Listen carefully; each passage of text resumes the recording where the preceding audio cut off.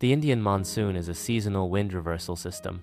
The monsoon is driven by the differential heating of land and ocean. During summer, the Indian subcontinent heats up more intensely than the Indian Ocean. This temperature difference creates a low-pressure zone over the land. Simultaneously, a high-pressure zone forms over the ocean. Winds move from high-pressure areas over the Indian Ocean towards low-pressure areas over the Indian subcontinent due to the pressure gradient. The influx of moisture-laden winds from the sea to the land results in the southwest monsoon. The southwest monsoon is characterized by heavy rainfall across the Indian subcontinent. The monsoon typically arrives in Kerala around June-August and progresses northwestward, covering the entire country by mid-July. The monsoon splits into two branches, the Arabian Sea branch and the Bay of Bengal branch. The Arabian Sea branch impacts the Western Ghats and Mumbai. The Bay of Bengal branch travels towards the northeast and then across northern India.